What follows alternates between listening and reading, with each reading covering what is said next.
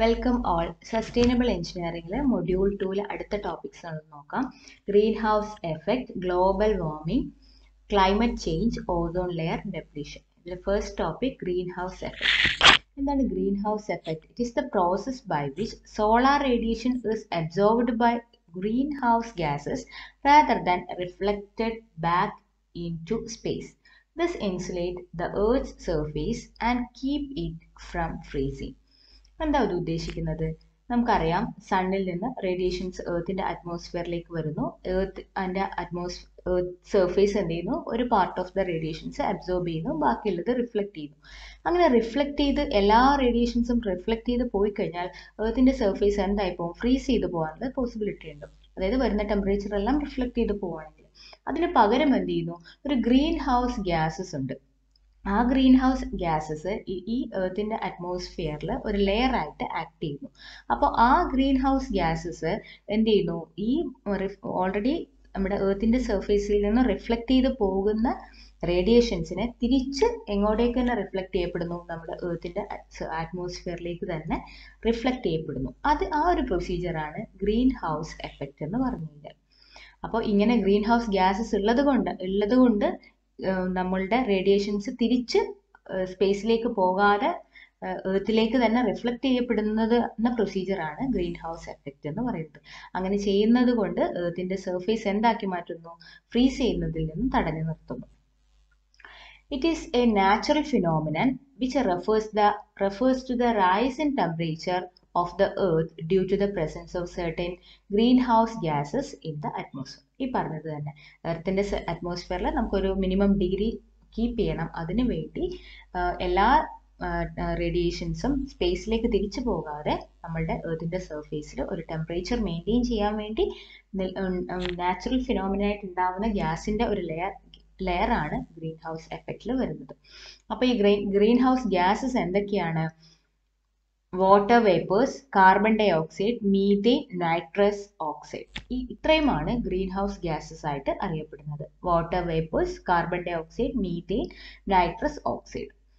These gases are transparent to the incoming ultraviolet solar radiations but trap the outgoing infrared radiations, reflected back to the Earth's surface. ഇവിടെ എന്താ ചെയ്യുന്നത്? ഈ gases എല്ലാം transparent to incoming violet solar radiations. നമ്മുടെ ultraviolet solar റേഡിയേഷൻസിന് transparent ആണ്. പക്ഷേ ഇവിടുന്ന് തിരിച്ച് ഇൻഫ്രാറെഡ് റേഡിയേഷൻസ് റിഫ്ലക്ട് ചെയ്ത് പോകുന്നതിനെ തടഞ്ഞു നിർത്തുകയും ചെയ്യുന്നു.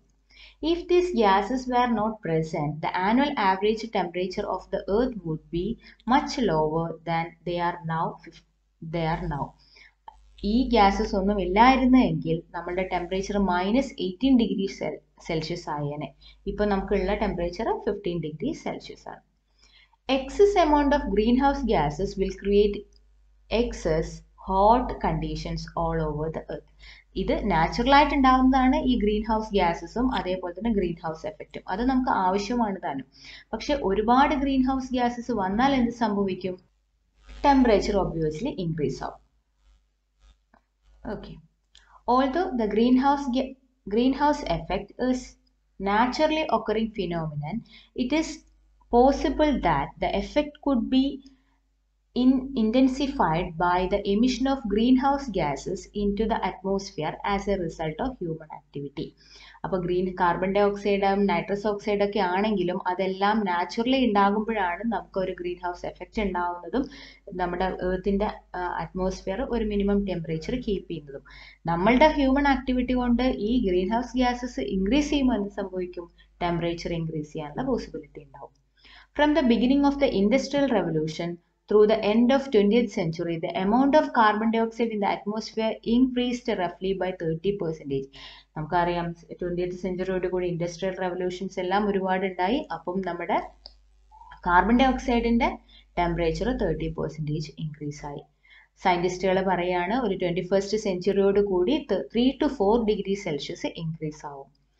ഈ ഇതിനെയാണ് നമ്മൾ എന്ത് പറയുന്നത്? ഗ്ലോബൽ വാർമിംഗ് എന്ന് പറയുന്നത്. അപ്പം ഗ്രീൻ ഹൗസ് എഫക്റ്റ് എന്ന് പറഞ്ഞാൽ ഇതൊരു നാച്ചുറൽ പ്രൊസീജിയറാണ്. പക്ഷെ ഗ്ലോബൽ വാർമിംഗ് നമ്മളുടെ ആക്ടിവിറ്റി കൊണ്ട് ഉണ്ടാകുന്ന നമുക്ക് ദോഷകരമായ ഒരു സംഭവമാണ് എന്ത്? ഗ്ലോബൽ വാർമിംഗ് എന്ന് പറഞ്ഞു കഴിഞ്ഞാൽ. This global warming could alter Earth's climate and thereby produce new pattern and extreme of drought and rainfall and possibly disrupt food production in certain region. അങ്ങനെ ഗ്ലോബൽ വാർമിംഗ് ടെമ്പറേച്ചർ ഇൻക്രീസ് ചെയ്ത് global warming വരുമ്പോൾ എന്തൊക്കെ പ്രശ്നങ്ങൾ ഉണ്ടാവും? എർത്തിന്റെ climate change ആവാം, അതേപോലെ തന്നെ വരൾച്ച ഒരുപാട് ഉണ്ടാവാം, റെയിൻഫോൾ ഒരുപാട് ഉണ്ടാവാം, ഫുഡ് പ്രൊഡക്ഷൻ എഫക്ട് ചെയ്യാം. അടുത്ത ടോപ്പിക് ഗ്ലോബൽ വാർമിംഗ് ആണ്. അപ്പൊ എന്താണ് global warming? It is the increase of Earth's average surface temperature due to the presence of too much greenhouse gases such as carbon dioxide and methane. നമ്മളിപ്പോൾ പറഞ്ഞ പോലെ തന്നെ നമ്മുടെ എർത്തിന്റെ അറ്റ്മോസ്ഫിയറിലെ ടെമ്പറേച്ചർ മെയിൻറ്റെയിൻ ചെയ്യാൻ green house gases വേണം.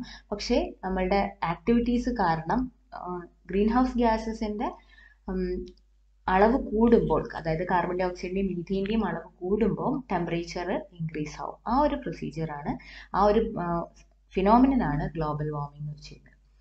The atmosphere hold on too much heat instead of letting it escape into space.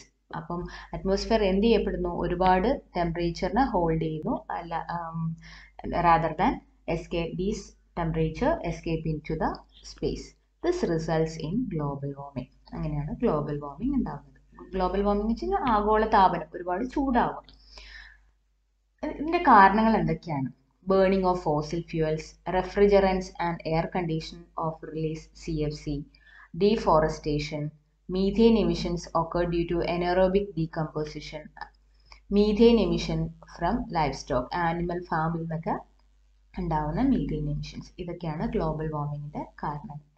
അങ്ങനെ ഉണ്ടാവുന്ന എഫക്റ്റുകൾ, global warming കൊണ്ട് എന്തൊക്കെ എഫക്റ്റുകളായിരിക്കും ഉണ്ടാവുക? സീ ലെവൽ റൈസ് ചെയ്യാം, റെയിൻഫോൾ പാറ്റേണിന് ചേഞ്ചസ് ഉണ്ടാവാം. അത് നമുക്ക് ഇപ്പം തന്നെ കാണാവുന്നതാണ്. പണ്ടുണ്ടായിരുന്ന ഓരോ കാലഘട്ടത്തിൽ ഉണ്ടാവുന്ന റെയിൻഫോൾ അല്ല ഇപ്പം നമുക്ക് കിട്ടിക്കൊണ്ടിരിക്കുന്നത്. ഗ്ലോബൽ ടെമ്പറേച്ചർ ഇൻക്രീസ് ചെയ്യാം, ഐസ് മെൽറ്റ് ആകാം, ഗ്ലേഷ്യേഴ്സ് എല്ലാം മെൽറ്റായി പോവാം, wide spread vanishing of animal population, spread of diseases, acidification of oceans. ഇതെല്ലാമാണ് ഗ്ലോബൽ വാർമിംഗ് കൊണ്ട് ഉണ്ടാവുന്ന എഫക്റ്റുകൾ. ഗ്ലോബൽ വാർമിംഗ് കൺട്രോൾ ചെയ്യാൻ വേണ്ടി നമുക്ക് എന്തൊക്കെ മെഷേഴ്സ് എടുക്കാം? Promote renewable energy usage, solar എനർജിയും അതേപോലെ വിൻഡ് എനർജീസ് ഒക്കെ യൂസ് ചെയ്യുക. Depend more on public transport system to reduce the use of fossil fuels. Fossil ഫ്യൂൽസിന്റെ ഉപയോഗം കുറയ്ക്കാൻ വേണ്ടി നമുക്ക് എന്ത് ചെയ്യാം? പബ്ലിക് ട്രാൻസ്പോർട്ട് സിസ്റ്റം കൂടുതലായിട്ട് ഉപയോഗിക്കാം. എഫോറസ്റ്റേഷൻ ആൻഡ് റീഫോറസ്റ്റേഷൻ, റീഫോറസ്റ്റേഷനും പ്രൊമോട്ട് ചെയ്യുക. Adopt 3R concept when ever possible. 3R concept ഒക്കെ നമ്മൾ കഴിഞ്ഞ ക്ലാസ്സിൽ പഠിച്ചിരുന്നു. Reduce, reuse, recycle. അങ്ങനെ 3Rs എന്നുള്ള കോൺസെപ്റ്റുകൾ ഉപയോഗിക്കുക. Reduce energy consumption at home and office etcetera. ഇതൊക്കെയാണ് ഗ്ലോബൽ വാർമിംഗ് കൺട്രോൾ ചെയ്യാൻ വേണ്ടി നമുക്ക് എടുക്കാവുന്ന measures. Next topic climate change ആണ്. Climate change refers to changes caused by global warming in weather and exist for an extended period of time. Global warming കാരണം നമ്മുടെ വെതറിൽ ഉണ്ടാവുന്ന changes ഒരുപാട് കാലം നിലനിൽക്കുമ്പോഴാണ് നമ്മുടെ ക്ലൈമറ്റ് ചേഞ്ച് ആയി വരുന്നതെന്ന് പറയുന്നത്. ക്ലൈമറ്റ് ചേഞ്ചിന്റെ കാരണങ്ങൾ നാച്ചുറൽ കോസസ് ഓഫ് ക്ലൈമറ്റ് ചേഞ്ചും ഉണ്ട്, ആന്ത്രോപോജനിക് കോസസ് ഓഫ് ക്ലൈമറ്റ് ചേഞ്ചും ഉണ്ട്. നാച്ചുറൽ കോസസ് എന്ന് വെച്ചാൽ നാച്ചുറൽ ആയിട്ടുള്ള കാരണങ്ങളാണ്. ആന്ത്രോപോജനിക് എന്ന് വെച്ച് കഴിഞ്ഞാൽ മാൻമെയ്ഡ് ആയിട്ടുള്ള കാരണങ്ങളാണ്. നാച്ചുറൽ കോസസ് എന്തൊക്കെയാണ്? കോണ്ടിനെന്റൽ ഡ്രിഫ്റ്റ് സംഭവിക്കുമ്പോൾ, കോണ്ടിനെന്റൽസിന് വേരിയേഷൻസ് വരുമ്പോൾ, variations in solar output, volcanoes, earth tilt, എർത്തിന്റെ ചെരിവ്, അതേപോലെ ഓഷ്യൻ കറൻസ്. ഇനി ആന്ത്രോപോജനിക് കോസസ് ഏതൊക്കെയാണ്? Increase usage of fossil fuels, deforestation, population growth, urbanisation, industrial revolutions. ഈ അർബനൈസേഷനും ഇൻഡസ്ട്രിയൽ റെവല്യൂഷനും ഒക്കെ ഗുണങ്ങളുണ്ടെങ്കിൽ അതോടൊപ്പം തന്നെ ദോഷങ്ങളും ഉണ്ടെന്നുള്ളതാണ്. എഫക്റ്റ് ഓഫ് ക്ലൈമറ്റ് ചേഞ്ചിന് എഫക്ട്സ് നമ്മൾ ഓൾറെഡി നോക്കിയ ഗ്ലോബൽ വാർമിംഗിന്റെ എഫക്ട്സ് തന്നെ നോക്കിയാൽ മതിയാവുന്നതാണ്. അടുത്തത് ഓസോൺ ലെയർ ഡെപ്ലീഷൻ ആണ്. Ozone layer is a deep layer in Earth's atmosphere. Earthന്റെ അറ്റ്മോസ്ഫിയറിലെ ഒരു ഡീപ്പർ ലെയർ ആണ് ഓസോൺ ലെയർ എന്ന് പറയുന്നത്. നമുക്കിവിടെ കാണാൻ കഴിയും നമ്മുടെ എർത്തിൻ്റെ അറ്റ്മോസ്ഫിയറിൽ ട്രോപ്പോസ്ഫിയർ കഴിഞ്ഞ് സ്ട്രാറ്റോസ്ഫിയറിൽ ഇവിടെയാണ് നമ്മുടെ ആ ഓസോൺ ലെയർ കാണുന്നത്. എർത്തിൻ്റെ അറ്റ്മോസ്ഫിയറിൽ ഡീപ്പറായിട്ടുള്ള ലെയറാണ് ഓസോൺ ലെയർ എന്ന് ഉദ്ദേശിക്കുന്നത്. Ozone is a naturally occurring molecule containing 3 oxygen atoms. ഇത് naturally occur ചെയ്യുന്ന molecules ആണ്. ഇതിന് 3 oxygen atoms ഉണ്ട്.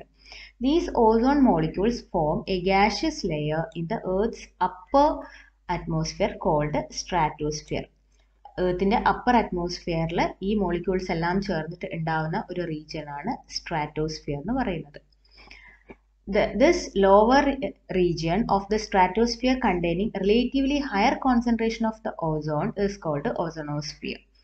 ഈ സ്ട്രാറ്റോസ്ഫിയറിൻ്റെ താഴെ ഭാഗത്ത് ഓസോണിൻ്റെ ഒരുപാട് കോൺസെൻട്രേഷൻ ഉണ്ടാവും. ആ ഒരു റീജിയൻ ആണ് ഓസോണോസ്ഫിയർ എന്ന് പറയുന്നത്. ഇവിടെ നിങ്ങൾക്ക് സ്ട്രാറ്റോസ്ഫിയർ കാണാം. ഇതിൻ്റെ ലോവർ സൈഡിലായിട്ടായിരിക്കും ഓസോണോസ്ഫിയർ ഉണ്ടാവുന്നത്. ഓസോണോസ്ഫിയർ is found 15 to 35 km above the surface of the earth, and it protects our planet from the harmful UV radiation. നമ്മൾ കുട്ടിക്കാലം മുതലേ പഠിക്കുന്നതാണ്. ഈ ഓസോൺ ലെയർ ആണ് നമുക്ക് ഹാംഫുൾ ആയിട്ടുള്ള UV റേഡിയേഷനിൽ നിന്നും അൾട്രാവയലറ്റ് റേഡിയേഷനിൽ നിന്നും നമ്മളെ രക്ഷിക്കുന്നത്. ഇത് ഏകദേശം 15 to 35 കിലോമീറ്ററിൻ്റെ പരിധിക്കുള്ളിലായിരിക്കും ഈ ഒരു ലെയർ ഉണ്ടാവുന്നത്. ഇതൊരു 20 കിലോമീറ്റർ ആണ്. സ്ട്രാറ്റോസ്ഫിയറിൻ്റെ അപ്പർ 50 ആണ്. അപ്പോൾ ഇത് ഏകദേശം 15 to 35 കിലോമീറ്ററിനകത്ത് വരും.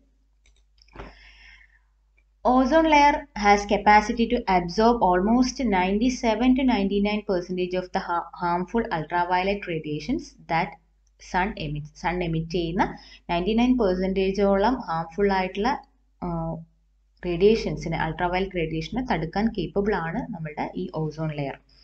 UV rays produce long-term devastating effect on human being as well as plants and animals. പ്ലാന്റ്സിനെയും ആനിമൽസിനെയും അതേപോലെ തന്നെ ഹ്യൂമൻ ബീയിങ്സിനെയും ഈ ശക്തമായ UV റേസിൽ നിന്നും സംരക്ഷിക്കുക എന്നുള്ളതാണ് നമ്മുടെ ഓസോൺ ലെയറിൻ്റെ കടമ. Ozone depletion refers to the phenomenon of reduction in the amount of ozone in the stratosphere. അപ്പോൾ ഓസോൺ ഡെപ്ലീഷൻ ആണ് നമ്മുടെ ടോപ്പിക്. ഓസോൺ ഡെപ്ലീഷൻ എന്താണ് പറയുന്നത്? It is the phenomenon of reduction in the amount of ozone in the stratosphere. സ്ട്രാറ്റോസ്ഫിയറിലെ ഓസോണിൻ്റെ അളവ് കുറയുമ്പോഴാണ് ozone depletion സംഭവിക്കുന്നത്. പിന്നെ ഇതിൻ്റെ കാരണങ്ങളാണ് man-made causes of ozone layer depletion. എന്താണെന്ന് നോക്കാം. മെയിൻ റീസൺ എന്ന് പറയുന്നത് depletion of ozone layer is the excessive release of chlorine and bromine from man-made compounds like CFC. അതായത് നമ്മുടെ ക്ലോറോഫ്ലോറോ കാർബൈഡ്സിൽ നിന്നും ക്ലോറിനും ബ്രോമിനും എക്സസീവായിട്ട് റിലീസ് ആവുന്നത് കൊണ്ടാണ് നമ്മുടെ ഓസോൺ ലെയറിന് ഡെപ്ലീഷൻ സംഭവിക്കുന്നത്. ഇങ്ങനെയുള്ള ക്ലോറോഫ്ലോറോ കാർബൈഡ്സിനെ നമ്മൾ പറയുന്നതാണ് ഓസോൺ ഡെപ്ലീറ്റിംഗ് സബ്സ്റ്റൻസ് എന്ന് പറയുന്നത്. The man-made compounds R classified as ozone ഡെപ്ലീറ്റിംഗ് substances. അങ്ങനെ ഓസോൺ ഡെപ്ലീറ്റിംഗ് സബ്സ്റ്റൻസ് നമുക്ക് പുറപ്പെടുവിച്ചു കഴിഞ്ഞാൽ അത് മഴയായിട്ട് തിരിച്ചു വരുന്നില്ല. പകരം അത് എന്ത് ചെയ്യുന്നു? അറ്റ്മോസ്ഫിയറിൽ ഒരുപാട് കാലം നിലനിൽക്കുന്നു.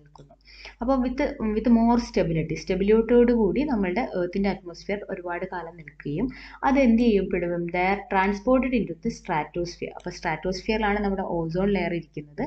ഈ ozone ഡെപ്ലീറ്റിംഗ് substances R transported in to the സ്ട്രാറ്റോസ്ഫിയറിലേക്ക് പോവുകയും ചെയ്യുന്നു.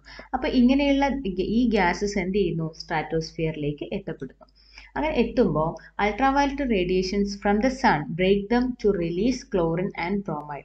ഈ ക്ലോറോഫ്ലോറോ കാർബൺസിൽ നിന്നും ക്ലോറിനും ബ്രോമിനും എന്ത് ചെയ്യപ്പെടും? ബ്രേക്ക് ചെയ്യപ്പെടുകയും അത് നമ്മുടെ ഓസോൺ ലെയറിനെ തകർക്കുകയും ചെയ്യും. അങ്ങനെ ഈ ഓസോൺ ലെയർ ഡെപ്ലീഷൻ ഉണ്ടാവുന്ന എഫക്റ്റുകൾ എന്തൊക്കെയാണ്? ഐക്ക് ഡാമേജ് സംഭവിക്കാം, ഇമ്മ്യൂൺ സിസ്റ്റത്തിന് ഡാമേജ് സംഭവിക്കാം, റിഡക്ഷൻ ഇൻ ഫൈറ്റോ പ്ലാങ്ക്ടൺ എന്ന് വെച്ച് കഴിഞ്ഞാൽ microscopic marine organisms that are food small fish, ചെറിയ ഫിഷുകളും അതേപോലെ തന്നെ വെയിൽസും ഒക്കെയാണ്. അതിനൊക്കെ റിഡക്ഷൻസ് സംഭവിക്കാം. സ്കിൻ ക്യാൻസർ ഉണ്ടാക്കാം, damage to the DNA in various life forms. ഇത്രയൊക്കെയാണ് ഓസോൺ ലെയർ ഡെപ്ലീഷൻ കൊണ്ടുണ്ടാകുന്ന എഫക്റ്റ്. വീഡിയോ ഇഷ്ടപ്പെടുവാണെങ്കിൽ സബ്സ്ക്രൈബ് ചെയ്യാൻ മറക്കരുത്. Thank you.